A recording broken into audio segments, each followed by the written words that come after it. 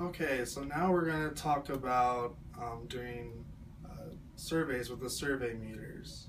So over here we see the survey meters, and there's two different types of probes.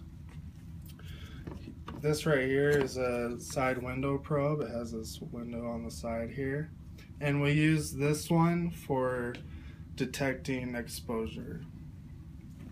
And if you look on here, the needle, you can see at the top it says kCpm, and at the bottom says mR per hour.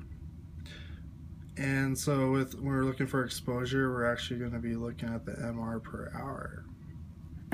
And we use this to check in a package because we know there's activity there. We're just trying to see how much it is.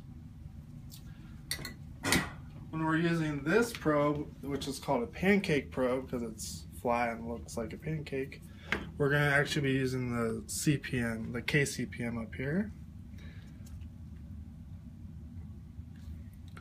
And this is used to detect contamination.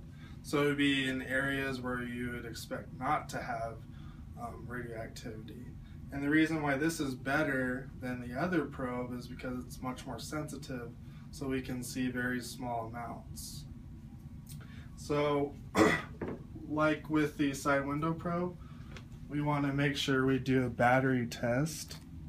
So I'm just going to turn it on the low setting, make sure audio's on, push battery, and it's in the range.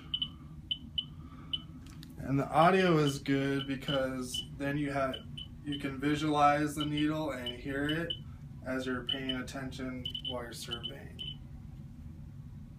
Okay, so we're gonna go into the department and do some surveying.